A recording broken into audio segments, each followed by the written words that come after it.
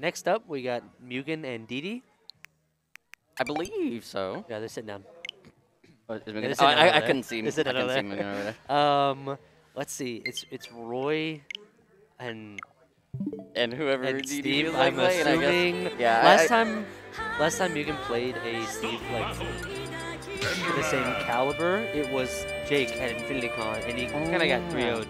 So. Right, I remember seeing that set. But I know that like Mugen, really good player, definitely learned from the last set. Sure. Had to have. I mean, Sure. the adaptation just comes out in troves. So. Yeah, but DDee might be a different kind of beast. Already taken out, well, not taken out, beating Wrath and Fatality in the pools. Yeah, very good stuff, DDee. Yeah. Very good showing. Okay, got the Steve combo. The A lot of Steve damage. combo. Wow. Kept his double jump, and very good mix-up. recovery. And now it's my advantage state. And like Steve having almost not no materials, but low, Right. but like low materials at that point at the ledge. You just want to like put it on. Right. Oh, yeah, what's my. the ledge trap option? Oh, he's mining on the TNT. That is something just like you have to respect.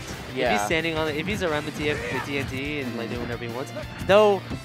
Okay, I might say that's not true. I feel like if the plate isn't there, you can approach it and you'll be fine. Just know the timing. Right. Because like, I think hitting it blows it up, but like.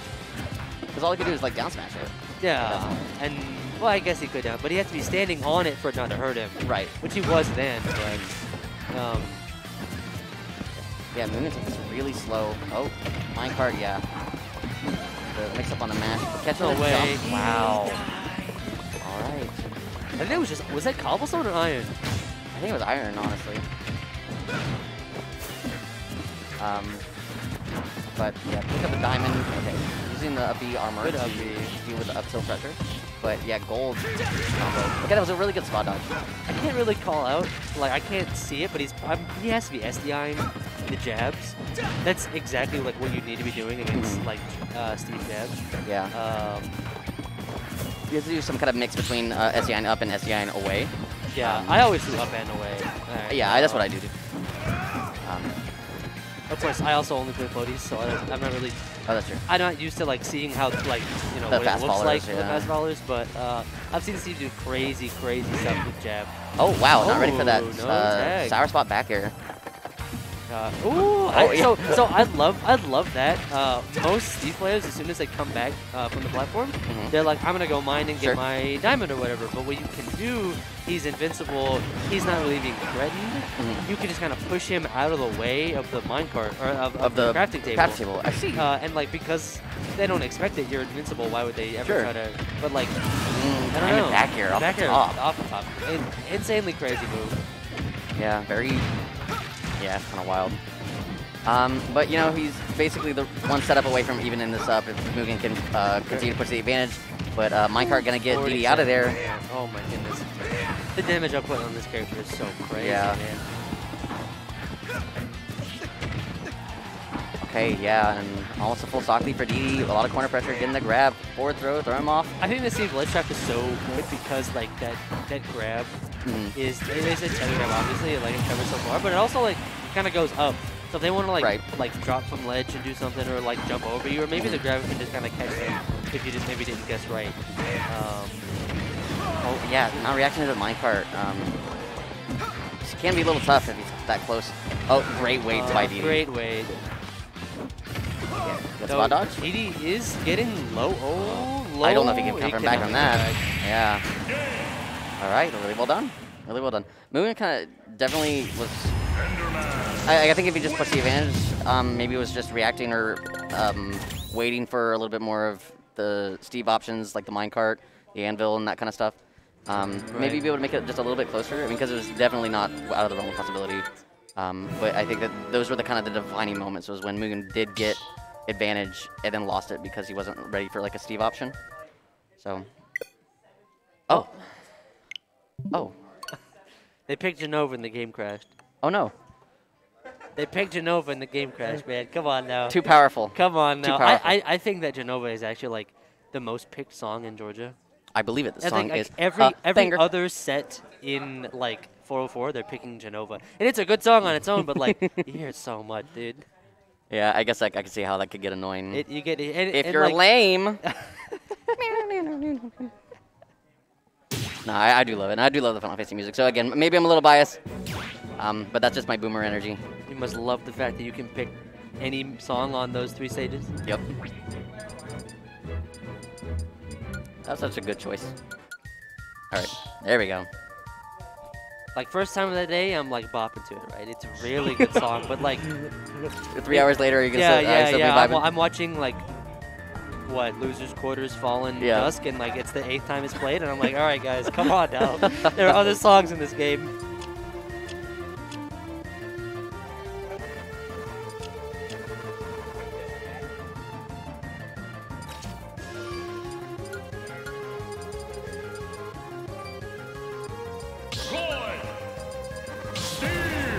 Okay, going with the Steve pick again.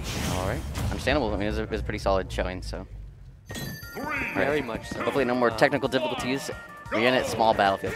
I know it just from seeing DDee play and every Steve play that being able to set up blocks on the middle of the platform and then stand under the platform. So good. So good. You really gotta like approach it really methodically.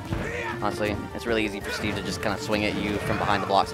Yeah, he's getting. Yeah, that was a pretty antsy option. I mean, he's obviously just trying to shark him, but yeah. Yeah, I don't think OB is like definitely the best one to go. Especially Roy has that amazing up air. True. That frame probably 5. was a misinput. Like it could be. It has to be a misinput.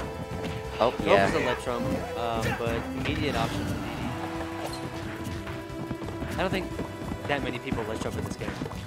I don't think so either. I think it's such a good option. Can Roy run under? Yeah, I was like, Roy can run under 1 block. So like one thing a lot of people do against Steve is like, I want to apply pressure. Let me just take the bottom block out if I can run under it and just see what he does. And if he does nothing, well then I'll mix it up and hit him for it. Sure. Yeah, at a certain point, it's this kind of like guessing game of like what Steve's gonna do in reaction to you doing that. Yeah, getting the confirm. Not sure if the mash was good enough to maybe avoid something like that, but okay, that is definitely some SDI. Yeah, that was for sure SDI. Oh yeah. Oh, there it is. There it is. Yeah, I could actually see him in the camera. Yeah. So I think that like when Steve gets you in that minecart, and what I think like we just saw DDee do is like when he gets slow, people are like, oh, he's just gonna come up smash me or whatever. That did kill us. That better have killed. But like a lot of people like to stay in it, and some people like to like get out of it early. But I feel like it got slow, and DDee was like, all right, I'm gonna see what you do, because you do get to see like the white sparks over people are getting out of it. Just really smart by DDee. Yeah, TNT set up. Batting off the top. And I'm going to take a second thinking about what maybe he could be doing better. They get some nice percent. Yeah, corner pressure, but jumping into the minecart. Yeah, and this is like a fully decked out inventory stacked Steve. It's going to be really, really hard for Mugen to take it back. Yeah, see, it's those moments where he's trying to pressure and then he just drops an anvil or he shoots out the minecart. Yeah, you really can't like extend too hard on Steve until he has no iron. Very true. I feel like no iron Steve is like the golden opportunity, but right. Oh, yeah, he's fine. A lot of shield pressure. Yeah, great. Yeah, not much that he can get off it. I guess that's percent. But still, an advantage state is great. Yeah, swinging the back air out of disadvantage. Very potent option for Roy's at high percent. Okay, no diamond for you. Oh, there it is. Oh, there it is. There we go. Down to the block, see what he does. I feel like in like the one time that I played DDee, I feel like DDee always like, always like moved first in a situation like that. Because I think he's like allowed at least one more option before you can really get in drop. Oh, wow. Okay, I wonder if that minecart would have scooped him up if he was still hanging on ledge. I doubt it, but it had to drop for a reason. Down air. Okay. Also option. Okay. Wow, that stuff's off the minecart. Oh, yeah, but let's have another one, and yeah, he's going to get that diamond back here. I was going to say, Steve getting low on materials. He only had like I didn't even notice. Yeah. 2 irons left and 1 block. That kind of ledge pressure was really good. Just couldn't keep it up. Yeah, but we're definitely seeing some kind of adaptation from Mugen. It's made it a bit closer than the first game. You can see a little bit more awareness of like how to interact with the blocks and what you should be doing afterwards. So maybe we can keep pushing that and take this set even further, or maybe DDee's gonna close it out with this 3-0. I mean, he's looking strong and definitely capable of doing that. Same stage. Same song. Yes, sir. We're like, I feel like games 2 and 3 are full of like ledge and offstage play. I think so like too, the yeah. first one was more so like they feel it out on stage, but this is more so like you're staying out here in the corners. Yeah, very. Like the bad part about that is like it can be reversed so easily though. That's true. Yeah, a very strong opening by DDee. Yeah, gotta get that back air, setting Mugen off stage, another grab.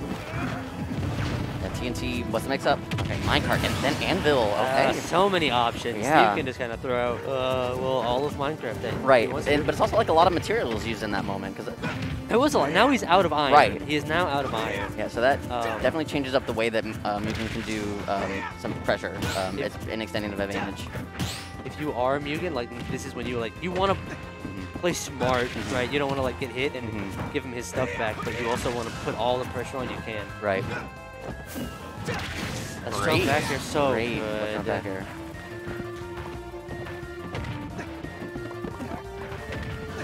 Yeah, he's been like DDee has been scouting out these ledge jumps so well. Trying to go for a roll. Oh wow, right there. that was so safe. So back here, if that was anything other than wood, well, actually, it might not have connected. I don't know. That was a really well timed get up attack. All right, now only having one iron left, and now it's gone. Yeah. Whew. It's a pretty hard call, and he had the idea, but not the right spacing. And anything he could do to reset the situation. Okay, basically no materials. Okay, yeah, never mind. I take it back. Down tilt. Oh, I like that air dodge. Keeping the invincibility active. Oh my god, he almost F smashed. He tried to. He tried to. Yeah, DDee's parry game is so insane. Like, just watching what the things he calls out. Also, like, 164 against Steve, you never see that. I feel like that is, yeah, up throw. Up throw, yep. All right, fully stacked inventory here. Nice. Good punish. Decent damage.